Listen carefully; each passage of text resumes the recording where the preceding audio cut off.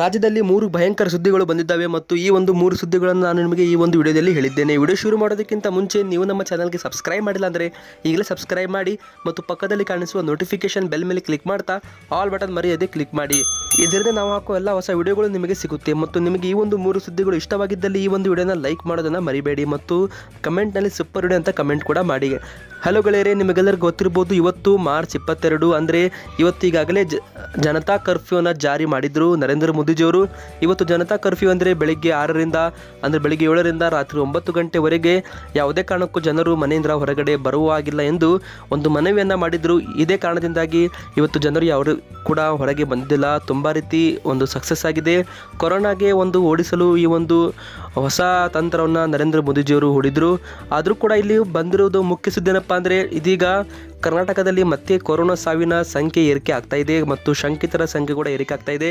ಹೀಗಾಗಿ ರೈಲ್ವೆ ಸಂಚಾರ ಪೂರ್ತಿಯಾಗಿ ಬಂದ್ ಮಾಡಲಿದ್ದಾರೆ. ಮಾರ್ಚ್ 25 ಮತ್ತು ಮಾರ್ಚ್ 31ರವರೆಗಾದರೂ ರೈಲ್ವೆ ಸಂಚಾರ ಬಂದ್ ಆಗಲಿದೆ. ಹೀಗಾಗಿ ನೀವು ಕೂಡ ಏನಾದರೂ ಬೇರೆ ಊರಿಗೆ ತೆರಳುತ್ತಾ ಇದ್ದರೆ ಅಥವಾ ರೈಲ್ವೆ ಮಾರ್ಗವಾಗಿ ನಾಳೆ ಏನಾದರೂ ಬೇರೆ ಊರಿಗೆ ಹೋಗ್ತಾ ಇದ್ದರೆ ಯಾವುದೇ ಕಾರಣಕ್ಕೂ ನೀವು ನಾಳೆ ಮನೆಯಿಂದ ಹೊರಗಡೆ ಬರೋದಕ್ಕೆ ಹೋಗಬೇಡಿ. ಯಾಕಂದರೆ ನಾಳೆ ನಿಮಗೆ ಯಾವುದೇ ರೀತಿ ಬೇರೆ ಊರಿಗೆ ಹೋಗೋದಕ್ಕೆ ಬಸ್ ಕೂಡ ಸಿಗುವುದಿಲ್ಲ ಮತ್ತು ಟ್ರೈನ್ ಕೂಡ ಸಿಗುವುದಿಲ್ಲ. ಹೌದು, ಇದೀಗ ಬಸ್ ಸಂಚಾರ ಕೂಡ ಬಂದ್ ಮಾಡುವ ಸಾಧ್ಯತೆಗಳು ಹೆಚ್ಚು ಕಾಣ್ತಾ ಇದೆ. ಯಾಕಂದರೆ ಇನ್ನೂ 1 ವಾರಗಳ ಕಾಲ ಆದರೂ ಈಗ ಲಾಕ್ಡೌನ್ ಅಂದರೆ ಕರ್ನಾಟಕ ಲಾಕ್ಡೌನ್ ಮಾಡುವ ಒಂದು ಸಾಧ್ಯತೆಗಳು ಇದೆ ಗೆಳೆಯರೇ. ಹೌದು, ಮತ್ತು ಇಲ್ಲಿ ರಾಜ್ಯದಲ್ಲಿ ಅತಿ ಹೆಚ್ಚು ಕೊರೋನಾ ವೈರಸ್ ಸೋಂಕಿತರು ಪತ್ತೆಯಾಗಿರುವ ಬೆಂಗಳೂರು ಸೇರಿದಂತೆ ಒಟ್ಟು 9 ಜಿಲ್ಲೆಗಳು ಸೇರಿ 10 ದಿನಗಳ ಕಾಲ ಸ್ತಬ್ಧಗೊಳಿಸಲು ಸರ್ಕಾರವು ಮುಂದಾಗಿದೆ.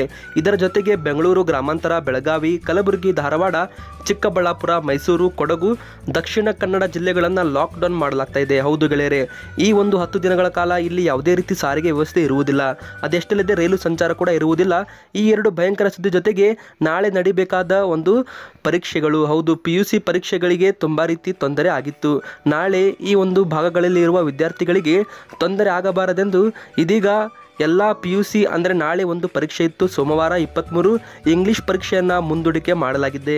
ಹೌದು, ಮಾರ್ಚ್ 31 ಮತ್ತು ಮಾರ್ಚ್ 31ರ ನಂತರ ಈ ಒಂದು ಇಂಗ್ಲಿಷ್ ಪರೀಕ್ಷೆ ಇಡಲಾಗುತ್ತೆ ಎಂದು ಈಗಾಗಲೇ ಶಿಕ್ಷಣ ಸಚಿವರು ಮಾಹಿತಿಯನ್ನು ಕೂಡ ಕೊಟ್ಟಿದ್ದಾರೆ.